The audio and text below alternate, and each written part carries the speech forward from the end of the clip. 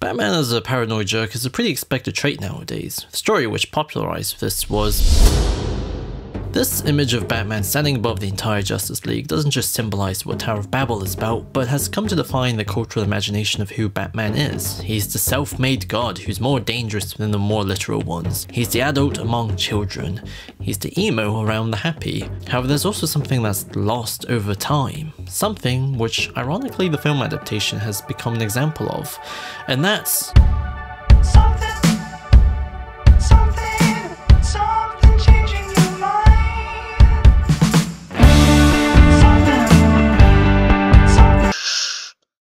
Everyone is back! The entire DCAU Justice League voice cast, except it's Tim Daly, not George Newbern for Superman, and because this was after the New 52, Hal Jordan and Cyborg were also there, which is kind of lame if you ask me. Nathan Fillion is cool and all, but come on, it's Phil Lamar's the man. You're the famous John Stewart, father of... You wanna shut up? Michael Rosenbaum also plays Barry Allen now, as opposed to Wally West, which also kind of just sucks, because his natural charisma isn't mined properly. Later, Margie. Have a good one. Later, Tony.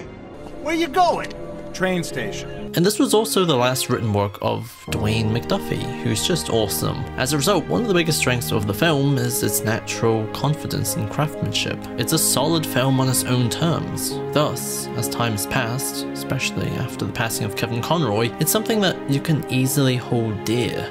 It's an artifact of an old era of DC animations before everything changed, and then changed again. But at the same time, these two are two totally different things. First of all, there's a lack of suspense to the film. We follow the story pretty chronologically. We see the plan stolen, the plans enacted, and the characters deal with it immediately afterwards. It's blunt in its theatrics. I know you're probably asking, how else are you supposed to do it? The comic starts in the middle. Batman is immediately taken off the board when his parents' bones are stolen, so we follow the characters, the League, as they face the escalating confusion and terror of these sudden, really effective and efficient ambushes on them, with no guidance from Batman to near the end. As a result, the reveal that all this horror happened because of him is even more surprising, and more importantly, it builds a feeling of shame.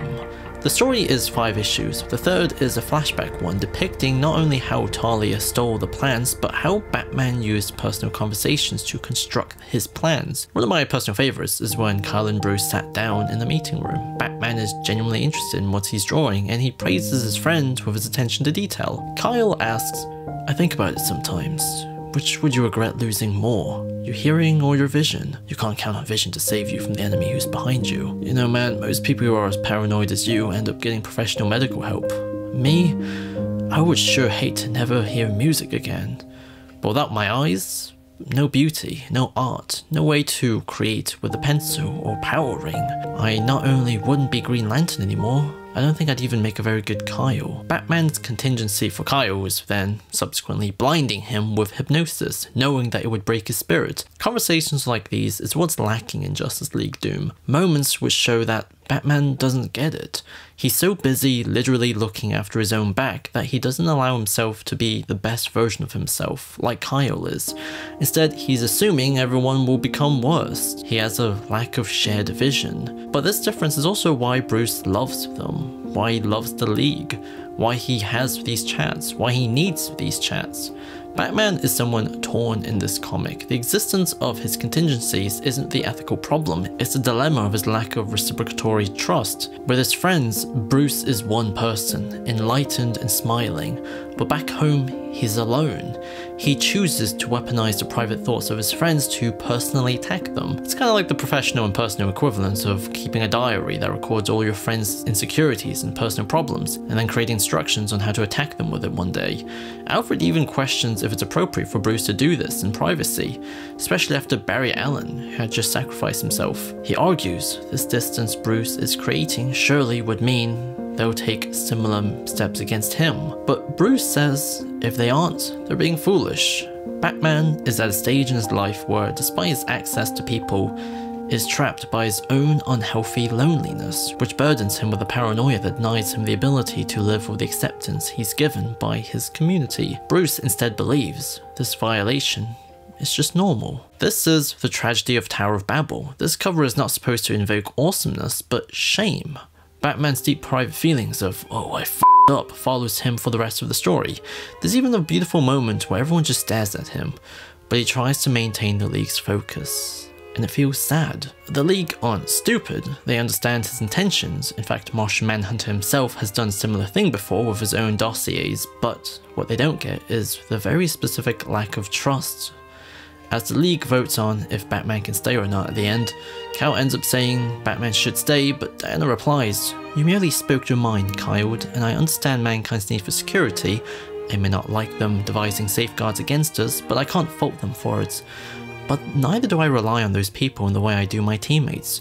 I cannot, I will not go into battle beside someone I do not trust, someone who secretly studies me, scrutinizes my weaknesses as intently as he acknowledges my assets. I fully believe Batman never meant his contingency plans to be abused, but he could have told us they existed without detailing them, because I can never fight again with confidence alongside a man so secretive. His presence now weakens the League, and those we defend needs us always to be our strongest. With regret, I vote for exclusion." In the film, she just says, "We use our power to protect the world. We always have." Yeah, that's it. That's an amazing argument. The characterization of the League being good, intelligent people deserving of his trust and can separate their personal feelings with their professional ones is what's really missing in Doom. None of us would ever do that to you. Then you're damn fools. There's fun banter, but the feelings of shame that should hang over Batman's side is just non-existent. This characterization of Batman trying to keep it together, trying to redirect the focus away from his own overwhelmed heart and back on the mission, is replaced by him keep saying, "Well, if you don't see it my way, then you're the problem." And the film cuts away before the League can say more than 2 lines. I'm not sure I have a problem with Batman's contingency plans, but letting somebody steal them was pretty damn dumb.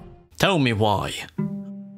I have my reasons, but I'm no happier than you that Ra's decrypted my computer files. Our sympathies are marginal. How much does Ra's know about me now? About all of us? And what will he do?